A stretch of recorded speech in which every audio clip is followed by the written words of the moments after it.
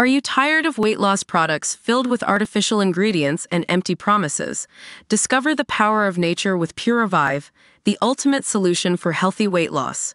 Check out the link in the video description now to start your journey with Pure Revive. Real Housewives of New Jersey's Rachel Fuda went to the Justin Timberlake concert with Melissa Gorga, but she couldn't stop thinking about Britney Spears at the show.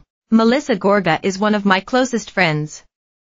She and Joe, Gorga, have given John, Fuda, and I really great advice, Rachel, 33, exclusively told our channel on Thursday, June 27th, at Pride Weekend at Dimes in the Gansevoort Hotel in New York City.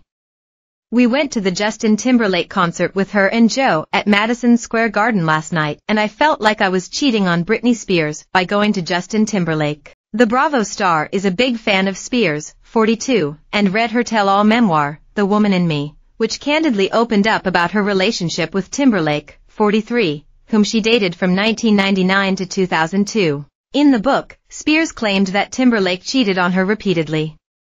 She also confessed that she had an abortion when she became pregnant with his baby.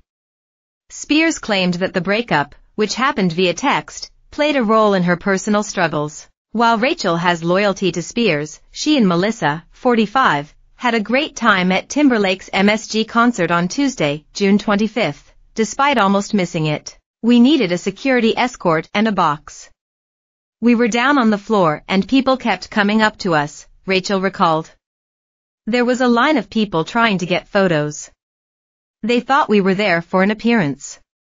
I love fan interaction, but we were going to miss the concert. Rachel shared that one fan was so excited to see Melissa's husband that she literally screamed when she saw him. I love him, he's like a brother to me.